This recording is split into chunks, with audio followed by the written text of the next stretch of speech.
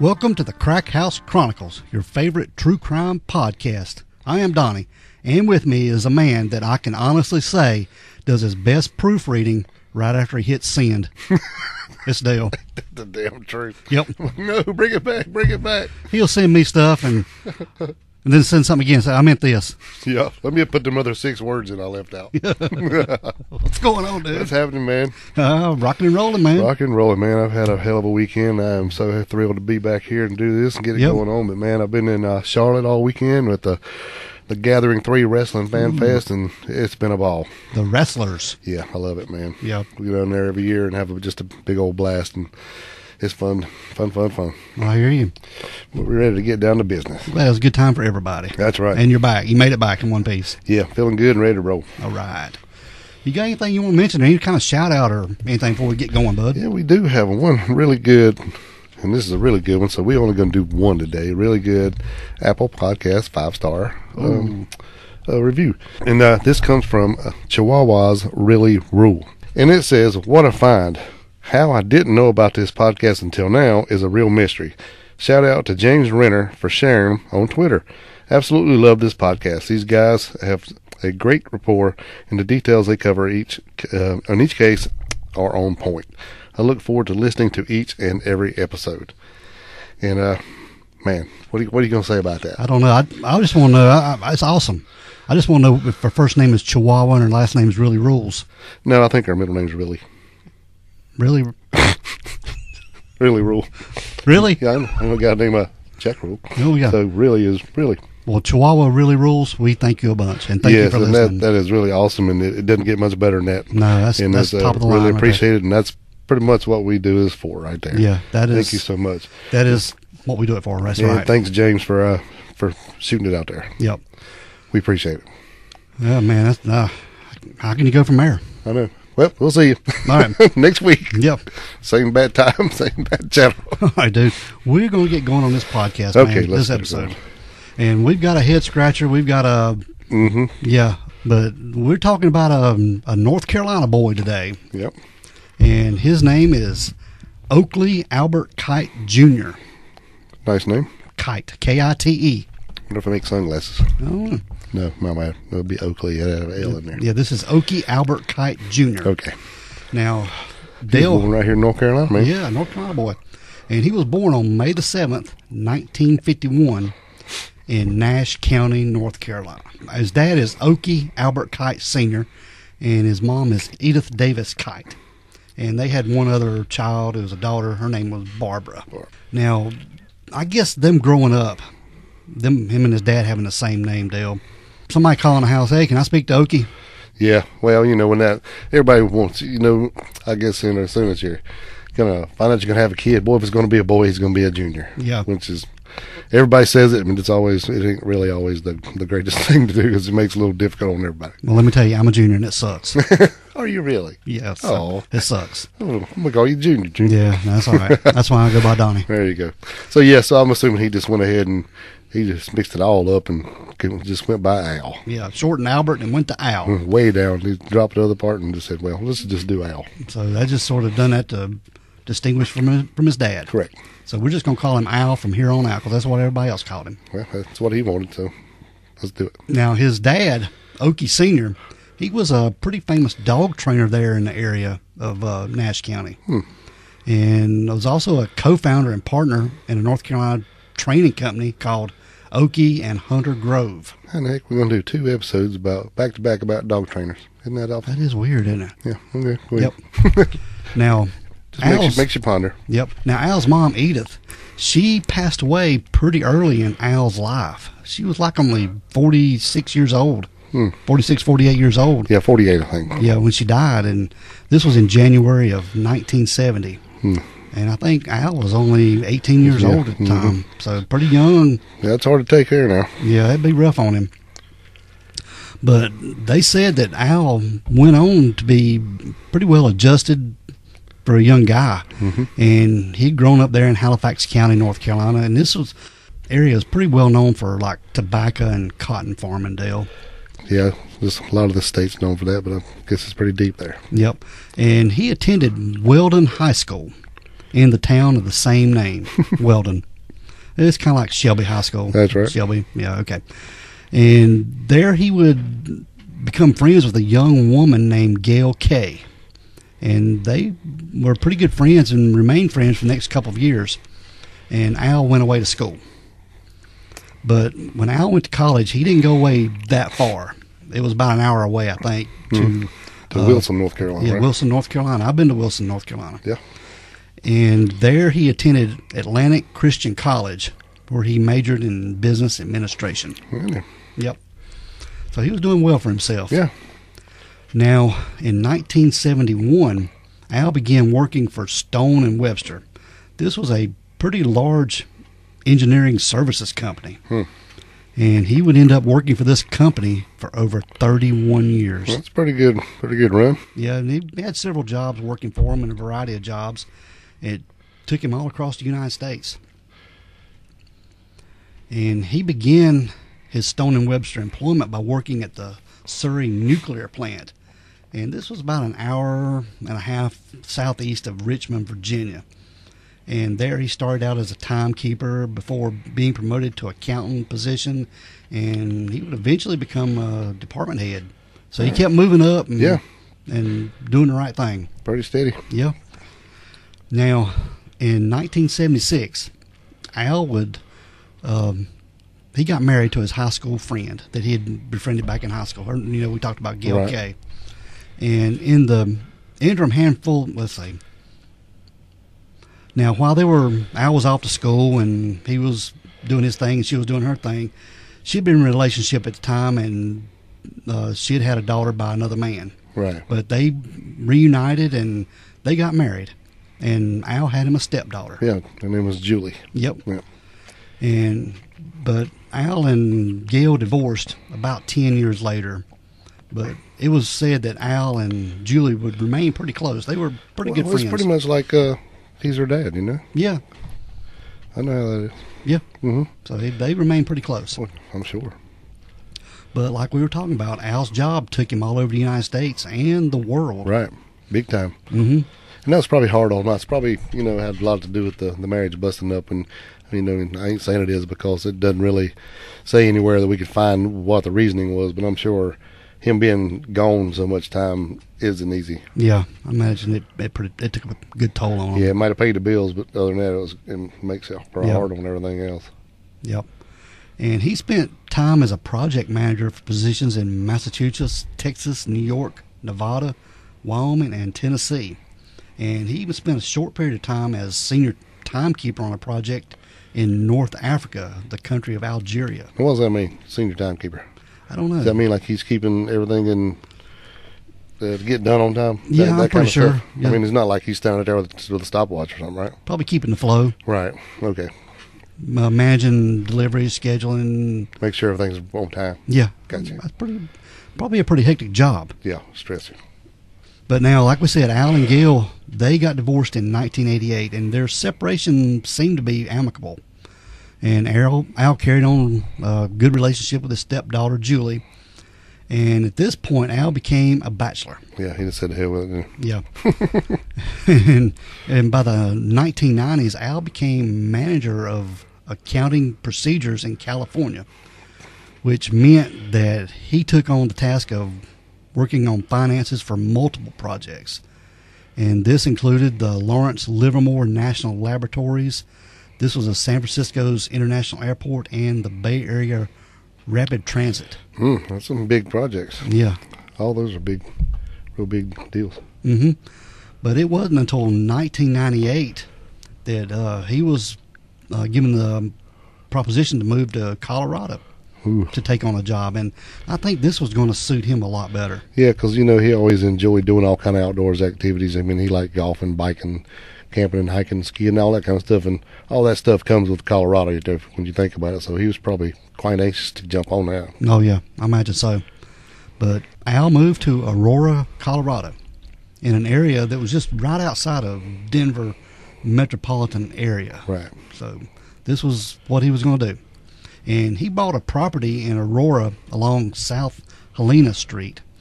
And the home, which is about halfway between Cherry Creek State Park and Buckley Air Force Base. And it was just, like I said, a stone's throw away from Interstate 225.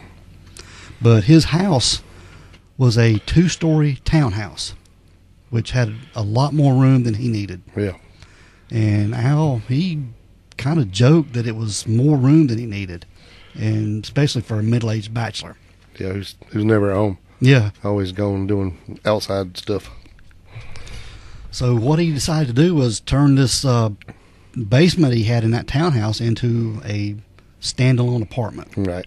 This was about year 2000, early 2000s. Well, we had to help him pay the bills, probably pay his mortgage basically, while, also using up some of that space. Yeah. So that would be a good idea. Yeah. And this came in handy in 2002 when the company that Al worked for, Stone & Webster, they decided to downsize. And he was let go.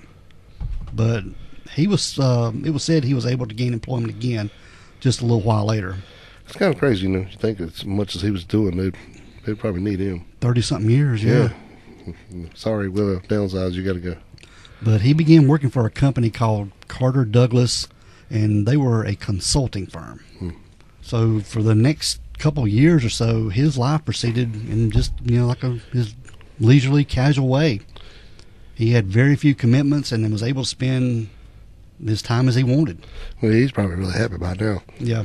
He got in all kinds of golfing, hiking, skiing, and made full use of the area, Colorado's climate. Right. To do his outdoor activities. Yeah, happy. And while at work, Al became known as a comforting, helpful person. And he was always willing to go the extra for anyone that needed his help. Yeah, it sounds like he's a real cool dude. Yeah, I would hang out with him. Oh, yeah, sure. He looked like looked like he's just a happy-go-lucky guy and does everything he can do to make other people feel good about himself. Yeah. And it wasn't until 2004, that was when things in Al's life was about to change. First, he began dating a woman named Linda Angelopoulos. Very good. Yeah, and they seemed to get along pretty well. They went to parties and stuff together, and they saw each other at picnics and things, and they just started striking up conversations, and they just got along really well. Right. I think I kind of played it down a little bit for a month or two. Nothing real slow, if you will. Yep. Yeah. And then earlier in 2004, the tenant that Al had been renting the basement to was planning to move out. Yeah. They gave Al a notice, and they were going to move out, and they weren't renewing their lease. Correct. And this tenant did move out in May of 2004, and Al, he began making plans to find somebody else to rent that space. Yeah, I'm sure he'd be missing that money after a while. Yeah. And he put an ad in local newspapers and different areas, and it wasn't long, he would start receiving some, people who was interested in it. But there was one who seemed more interested than the others. Yeah, a lot. Now, there was one man who responded to Al's advertisements for a roommate on May the 19th of 2004. Now, this man, he identified himself as Robert Cooper, and he wanted to move in almost immediately. And he was willing to give Al a security deposit and the first month's rent to make it happen. Yep. He wanted it bad. Yep. And Al told his girlfriend Linda about his new potential tenant. Yeah, I think he did actually have other people interested, but this guy was just coming in like throwing money at him like, I really got to have it. And Al had told Linda that, that he just moved from the East Coast and had taken a job for Wells Fargo. But he didn't know what kind of capacity he had with him. He just working for Wells Fargo. Right, and Linda was from the East Coast too, so it's kind of like they're all fell in there together, right? Yep. And he was the guy the Robert Cooper was staying at the home of his sisters. That's what he had told Al. Right. And that's why he needed a place of his own. He was ready to get out of there. Yeah, I bet so. Now, Al's girlfriend, Linda Angelopoulos, never saw this Robert Cooper's face. And she had even stated in a later interview that she'd given Paul Holes.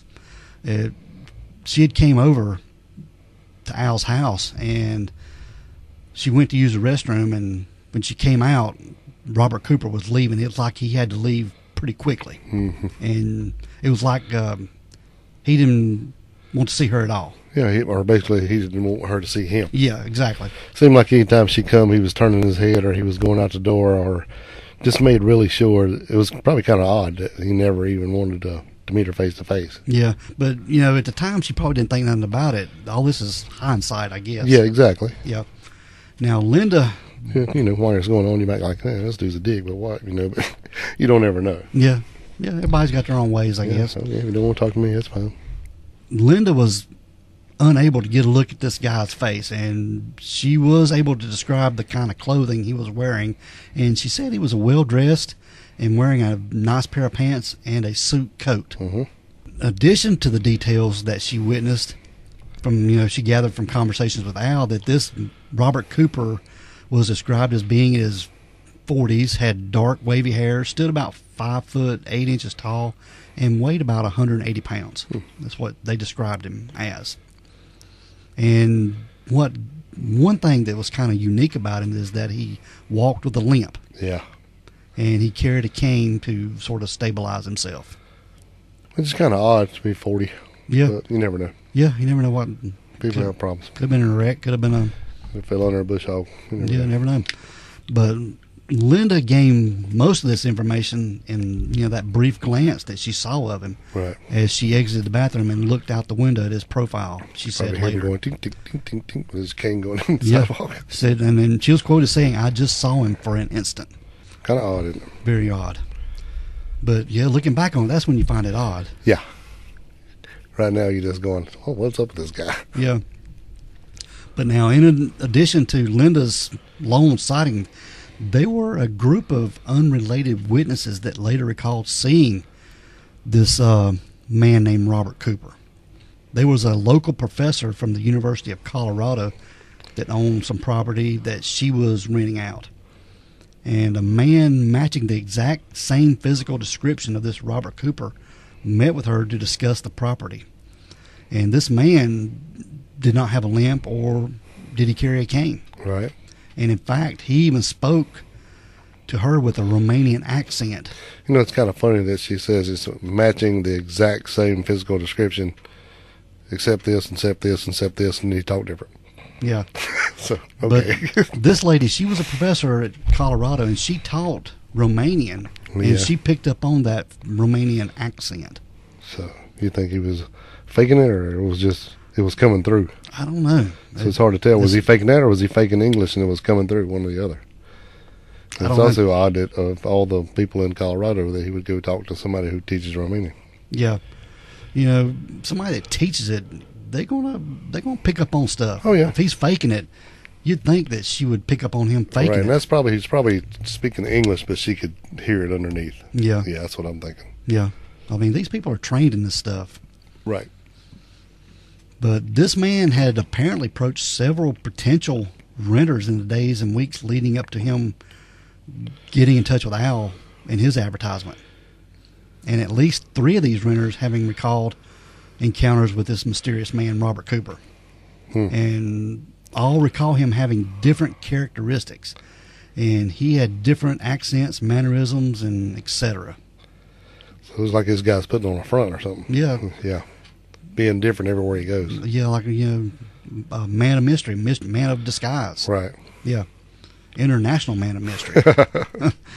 But one of these potential renters described the man as being in his mid-30s, while another described him as being in his 50s. That's all over the place. So it's a big range. Yeah. And in one case, a cane and a limp was present, whereas another, he just walked totally fine without needing any kind of assistance. Sound like a crazy movie, like in Usual Suspects. Yeah. Yeah. So some of these could be legit and some of them couldn't. Yep. Sound like he's playing a lot of people here. See what's going on. I know we're talking about these other people, but this is kind of giving what we're up against. Here's some background on, this guy. And now there was one renter. It was an older woman recalled getting creeped out by the way this strange Robert Cooper moved around through her home. She said that he seemed to examine all the windows through the house and said he very thoroughly. Yeah, and said very little. Yeah. She's probably going, this guy's weird. So Yeah. there's something going on here. Made her feel uneasy. Yeah. This was right around the time that Robert Cooper responded to Al Kite's advertisement in May of 2004. Now, one of Al's neighbors recalls seeing this man leave Al's home on May 19th. So the police pinned that down as the first time he made contact with Al Kite. Now, over the next day or two, at least two of Al's neighbors recall having odd encounters with the man. A male neighbor tried to approach this Robert Cooper guy, but was completely ignored. In another case, a female neighbor said she encountered this man. He was walking nearby and just recalled just staring through her like, without talking.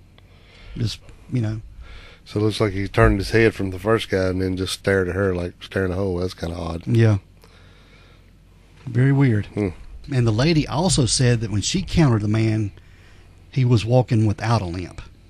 Very crazy. Yep. Kind of seems, depends on who he's talking to, which identity he's wearing. Yep. But now at the time of all these strange incidences, Al was totally unaware.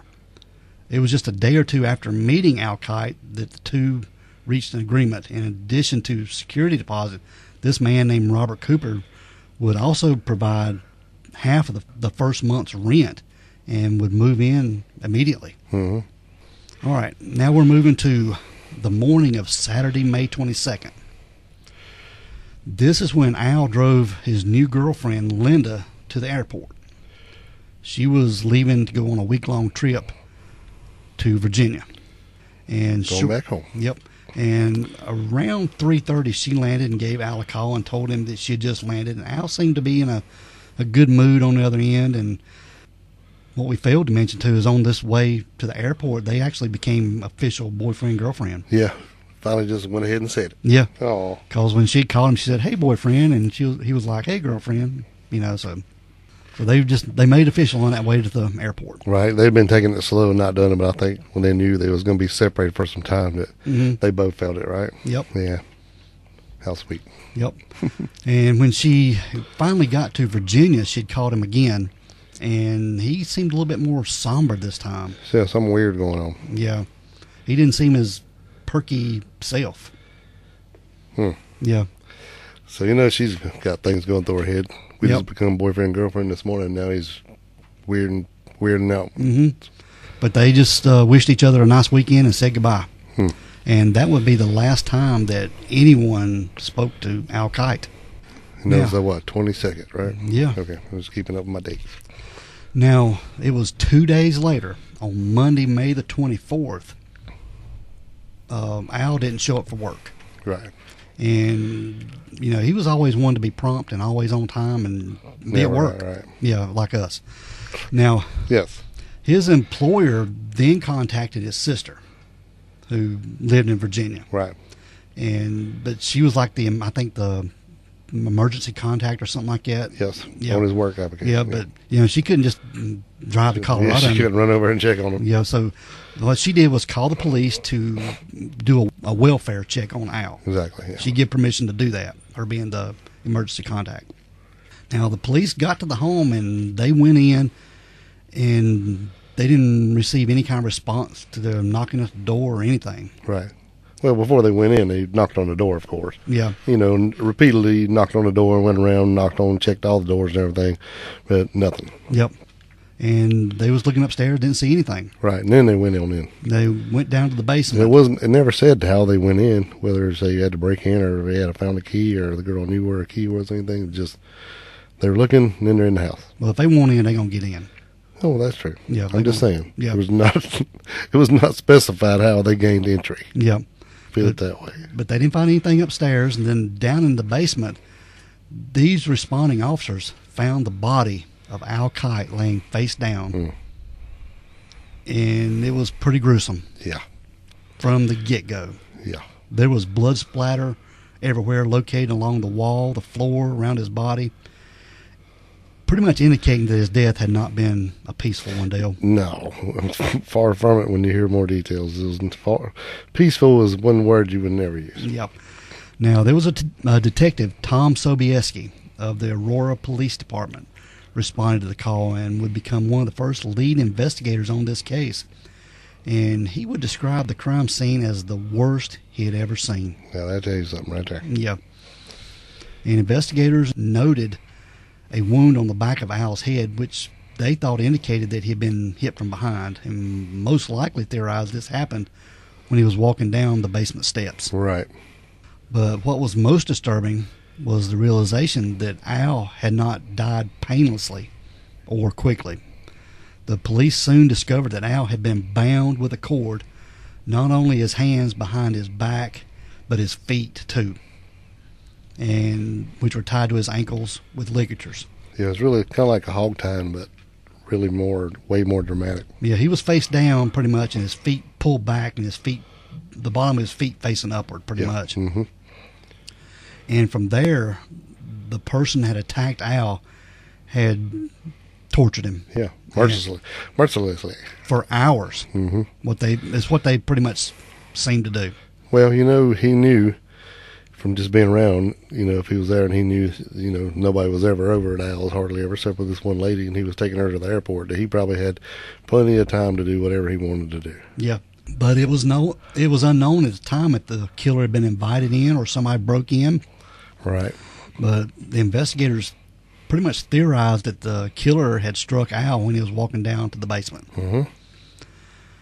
Now, public statements from Detective Sobieski and Al's loved ones seemed to indicate that earlier in the week, when Al was talking to this mysterious tenant, that they made mention of a recliner that was in the living room, which Al wanted to move down to the basement. Mm-hmm. And the two had spoken about it being unable to fit through the stairwell. And it was thought that Al, living up to his, being kind and, hospitable, was going to help his new tenant move this recliner downstairs. Well, they said, he was interested in him being the guy he is. Well, I don't use it. I'll just take it downstairs for you to use. No problem. Mm-hmm. And then knowing this guy's walking with a cane and a limp, he's really going to try to do all the heavy lifting for him. Yeah. Being that guy again, just trying to do the right thing. See what they got him. Mm-hmm.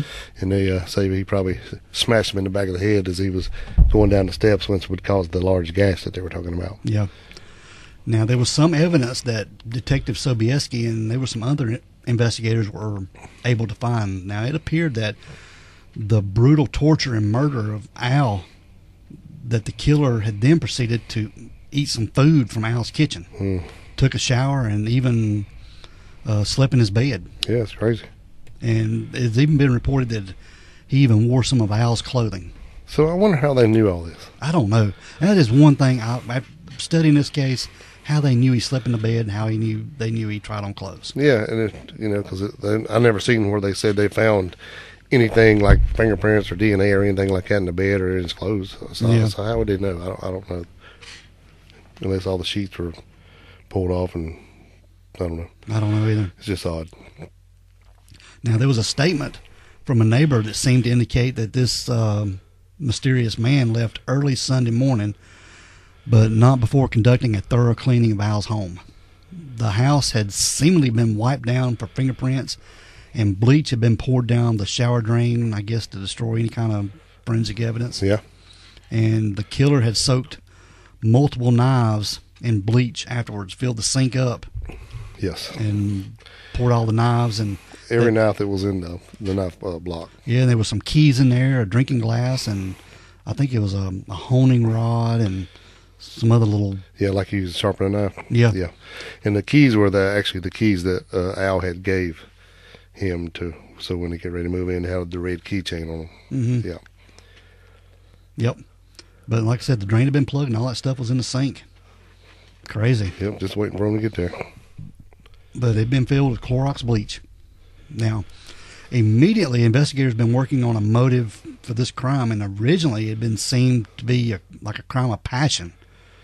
Like somebody, I don't even think I would go there. Not to me, because, man, I know we didn't really get into what happened to him, but the guy was stabbed over 22 times. Yeah. I mean, he was stabbed through his eardrums on both ears.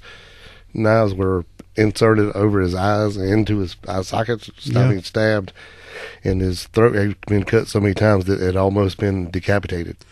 So, I mean, it was a serious tormented. And the bottom of his feet were barefoot, and his bottom of his feet were tortured. Yeah. Like beaten.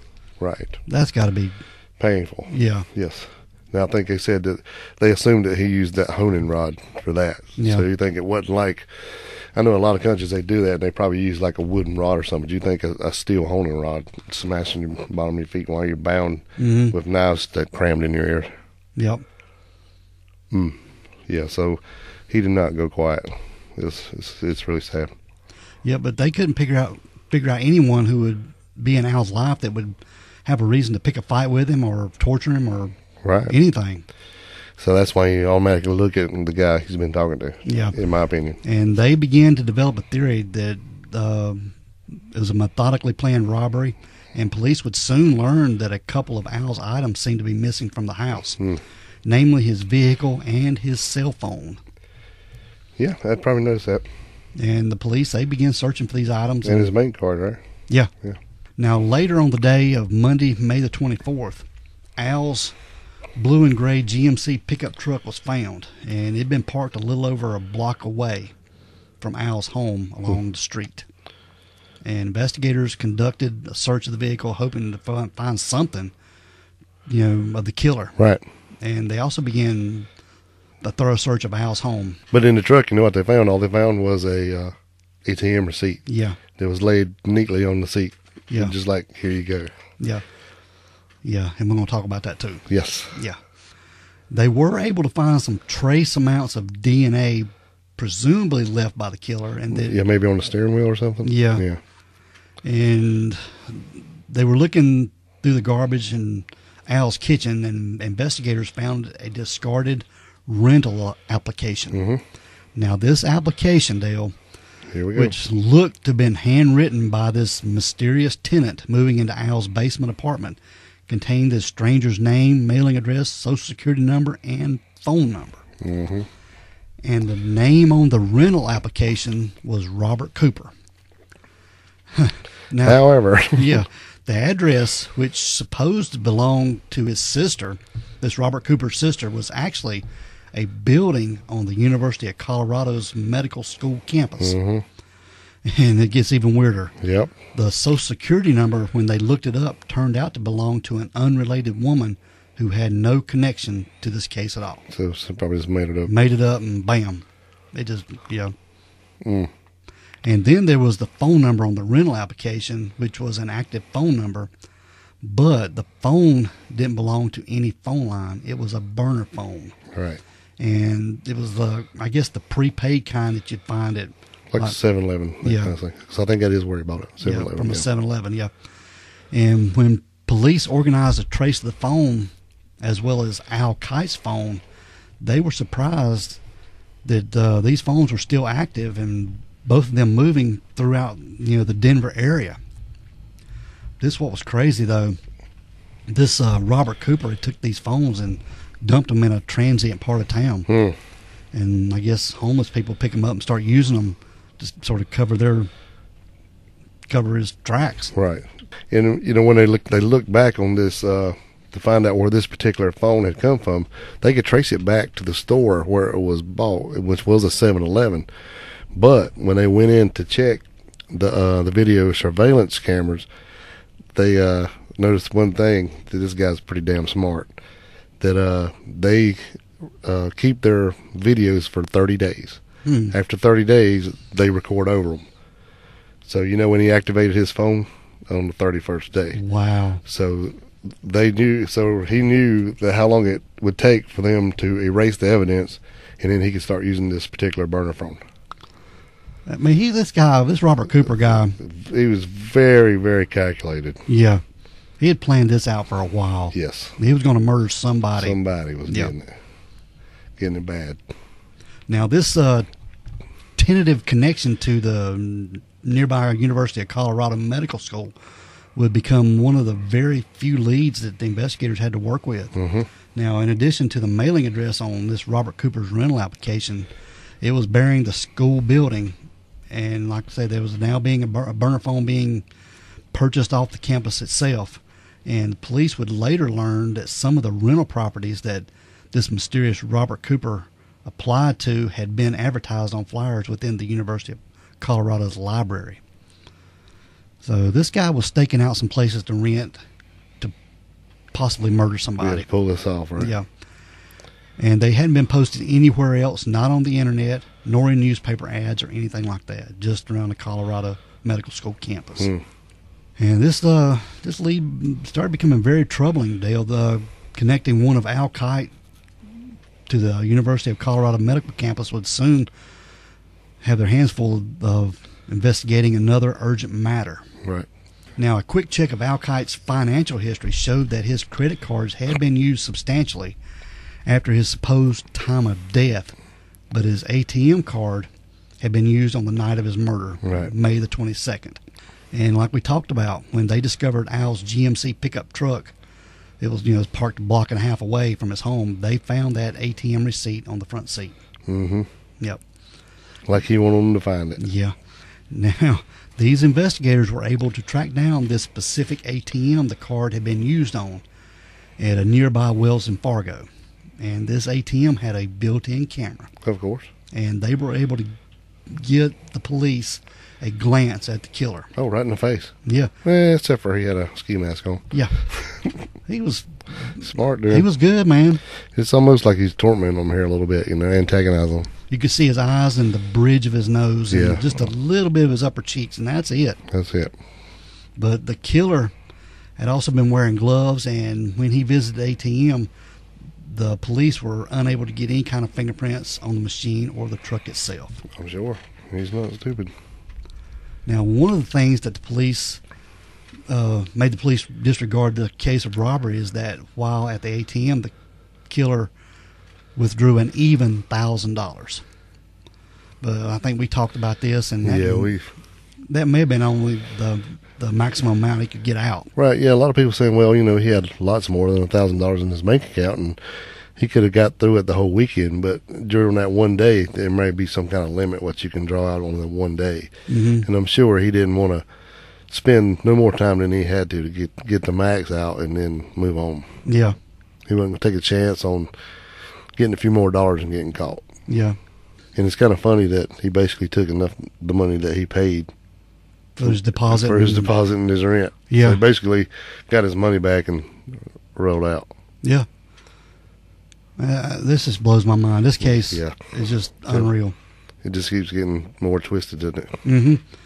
Now, within days of the murder, the potential motive of robbery was sort of thrown out due to a couple of pretty pronounced reasons. Namely, that the killer would have withdrawn more from the ATM than they did, like we talked about. Mm-hmm. And the police also noted that nothing of value seemed to be missing from Al's home. No, he even took the keys back to the Al's place and threw them in the sink with the bleach. Yeah. He left the truck. I guess I'm assuming he walked back over there, threw the keys in there, left the receipt on the seat, and then threw them in there with the knives and other stuff he already had in the sink. Yeah. Now, investigators didn't believe that the torture of Al had been done to obtain any information, such as PIN number or his bank account. But all of his loved ones pretty much said, if people wanted money, he would give it to them, right? Give them the PIN number or whatever. Oh, I'm sure. Yeah, this guy, he wanted torture. He wanted to inflict some pain. Yeah, I don't think there's nothing to do about money except for getting his back. Yeah. Now, following the murder of Al, police put together a list of characteristics that may be exhibited by this Robert Cooper. The following may or may not be true, but became connected to the case in sort of one way or another. Right. When if you think about it, if he would even check one of those references, man, this may have ended a whole different way. Yeah. Just one of them. Because they were all wrong. Yeah, on this... on his application. Yeah. Yeah. Hate to say that, but... Yeah. Man. And they claim the killer may be from the East Coast or the area of around New Jersey. Right. And he may have some connection to the banking industry and maybe working for Wells Fargo. Right. And it could have been something to do with his other job. You never know. So he whole around the world and Algiers and everywhere else. But I think, like you said, the FBI somewhere or another has said something, but they thought he was from New Jersey, but it's never come out to say why they think that. Yeah. Right. And he had some familiarity with the University of Colorado. and you know the library. But I just wondered if the library had any surveillance cameras. I don't know. You know, they could have went back and pulled that footage. You know, putting Good up question. them flyers. Good question. Yeah. And it's likely that he dressed professionally on a regular basis, what they claimed. Right. Finally, he may have at one point attempted to become a police officer. Investigators theorized that this kind of behavior and violent crime, followed up with mind games perpetrated against the police, may have come from a denial or failure to become a police officer. Yeah. I don't buy that one. I think this guy was just out for a thrill kill. Either that or somebody sent him to kill him. Yeah. Because it can almost be a contract, man. You know, just to do it so carefully that every little detail is covered up, and then it's done and you're gone. You wait those 31 days. You know he's going to be alone, even though neighbors were home next door, and you know this townhouse wasn't out in the middle of nowhere. You know, I've seen videos where the neighbor said, you know, that day that. Actually, the day that he took her to the airport, he had the neighbor over there and fixed a pipe in the basement, and he went over and helped him because he just lived right beside of him. Yeah, these houses are connected together. Yeah, right together. Yeah, so this dude knew what he was doing. Yeah. Now, it is believed that the killer stood about 5'10", weighed about 175 pounds, and had dark, wavy hair. And it is believed he's in his mid-40s, but again, it is believed that he could have been younger or slightly older than that. It's kind of crazy how they can go from 20s to 50s. I mean, that's a big, big difference. That's a big jump. But he could have been disguising That's himself. like he's either 3'7" or 8'9". I can't really tell. You know, when I saw him the other day, he was 175 or 450 pounds. That's that big a range if you look at it that way. I don't know if you see somebody with a suit on or something and they're walking with a limp and a cane. You just assuming they're older? I would, yeah. I hate to say that, but I would assume they're Well, you would. probably older. Because he's probably hunched over a little bit just to give it a little more flavor. Yeah. Yeah. The dude knows what he's doing. Yeah. Whoever he is. Now, later in May, Al's remains were released to the custody of his loved ones and flown back to North Carolina, Halifax, North Carolina. And his funeral services took place on June the 2nd, 2004, around 2 o'clock in the afternoon. It was overseen by Reverend Stan Lewis. Al was memorialized and remembered by those that knew him, his girlfriend Linda, his sister Barbara and her family, his stepdaughter Julie, and several friends and other relatives. And later that day, Al Kite was buried in the church cemetery where he rests to this day. And this killer has never been caught. Nope. Not even close. Sad. Oh, yeah. I'm telling you, this is... I'm thinking this contract, dude, for some reason, I don't know what the reason would... Well, I don't know about that, but it's just...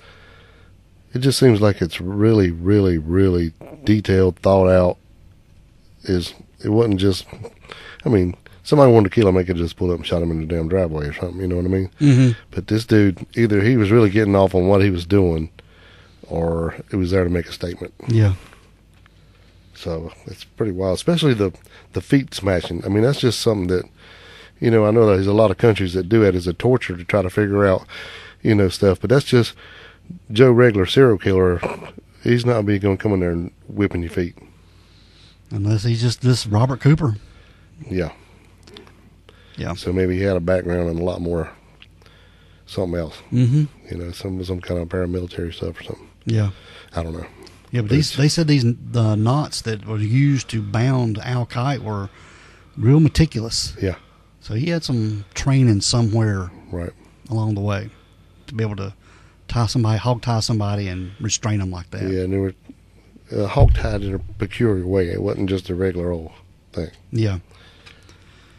But that is the story of Al Kite. It's a very sad story. Yeah, it is. Such a good guy. Yeah, willing to help anybody and do anything for him. Somebody to take him out like that. I mean, that's got to be awful. Yep. All right, Dale, we are going to get out of here. Let's get out of here, man. We'll get some rest. Yep. We want everyone to be safe, be careful, and always be aware of your surroundings. Because the next episode could be about you. This is the Crack House Chronicles.